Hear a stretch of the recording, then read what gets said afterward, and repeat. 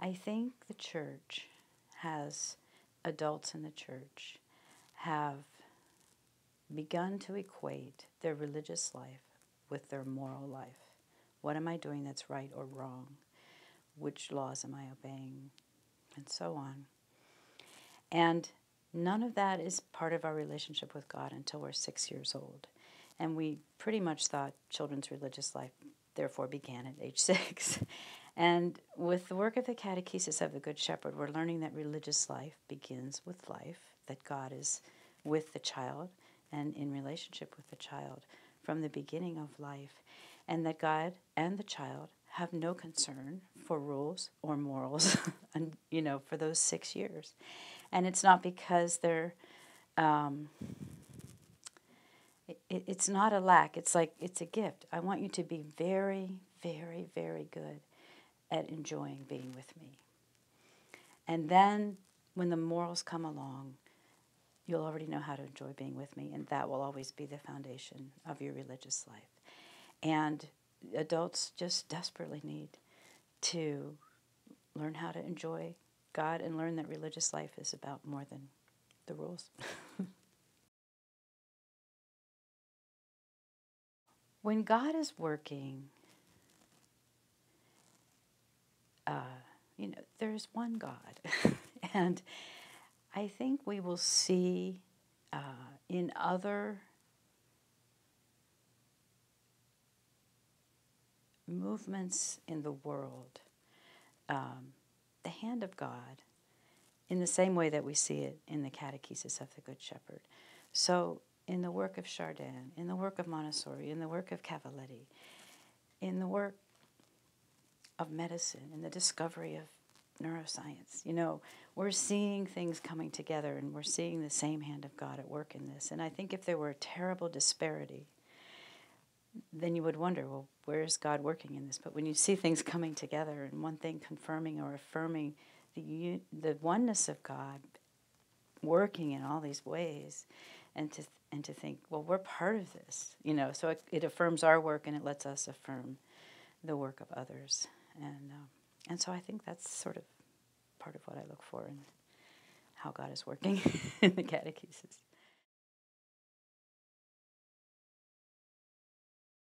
I was part of a charismatic Christian community. It was only about 35 adults. And at a certain point in our development, we had about 35 children who were under the ages of 6. And all these kids were needing preschool. And I had a background in Montessori. Another member of the community had a background in Montessori. And so it was kind of getting tossed around the community. Oh, we should have a Montessori school. We should have a Montessori school.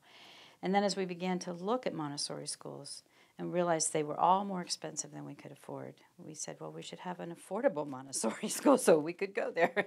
And then because our common bond was our faith, we wanted it to be a Christian Montessori school. But the work of the catechesis, which had been going on, wasn't even named yet. And so a woman who was a Montessori teacher and a Catholic said to me, she thrust a piece of paper in my hands and said, if you want to have a Christian Montessori school, go to this. And it was an overview of the Catechesis of the Good Shepherd being given by Patricia Coulter in Cleveland, Ohio, for a week. She had just finished interpreting or translating the religious potential of the child. So I'm not usually obedient, but I said, okay. And I took my 5-month-old baby and went to Cleveland for a week. I had a tape recorder to leave on the table when he cried, and he never cried. It was just amazing. So by the end of the week, I said, she's absolutely right. This is what we must have. And so I asked Patricia if she would like to come and be the first teacher in our school. And I laugh now that I asked her that because she's a Canadian who will never leave, except to study with Sophia in Rome, maybe. But she said right to Sophia. She knew there was a person, but she didn't give me the name. So I wrote to Sophia, and Sophia wrote to Rebecca Roysowicz and connected us. And Rebecca had just finished her training. She had 5 years of experience as a Montessori teacher already. And she was sitting in Tennessee thinking, how am I going to do this? Where am I going to do this? And when she got our mission statement, she was satisfied. So she came, and introduced us all to the catechesis of the Good Shepherd. I feel like I didn't come to the catechesis, it sort of came to me, but it was a wonderful gift. And so I had to organize a course in order to take it, so I organized a course, and I was in the course for maybe 2 hours, and I had decided to organize this course so that if Rebecca ever had to leave, the program wouldn't end. Somebody else had to know it, and I thought, well, I'll learn it. So the course begins, and I'm 2 hours in, and I'm thinking, who cares about the children? Who cares about the school? This is for me. Like, it was really a wonderful gift to me personally, and it has nourished me ever since.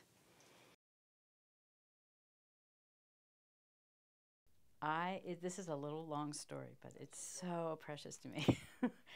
I had been working in the catechesis for a while, and I had 2 older boys. I think they were like 5th grade, and they were the only 2 boys of their age. So I was meeting with them weekly, and we were studying the Hebrew Scriptures. So we decided to read the story of Joseph and his brothers.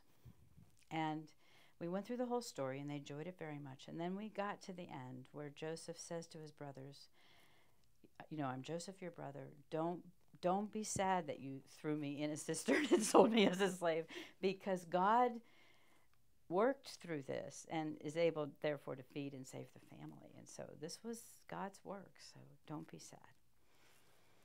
And the boys understood that, and one of them said, I wonder what plan B was. Because if those brothers hadn't sold Joseph, you know, what would God have done? And the other boy said, I wonder what plan A was. And what made that so important to me was we look at history, and there have been terrible things, like the Holocaust comes to mind immediately, terrible things. And yet out of these terrible things, there's incredible grace, you know, in the individual stories of certain people who have helped others. And so there's a temptation to say, well, God wanted that terrible thing to happen because obviously these good things came from it. And I think what this boy was saying was, no, God never wanted that to happen. That was not plan A. But when we screwed up plan A and sold our brother Joseph, you know, as a slave, I can work with that, you know, and bring good things out of it. And that's what God does. And I think that just, to me, kind of catches what's going on in sacred history. And that was a gift to me.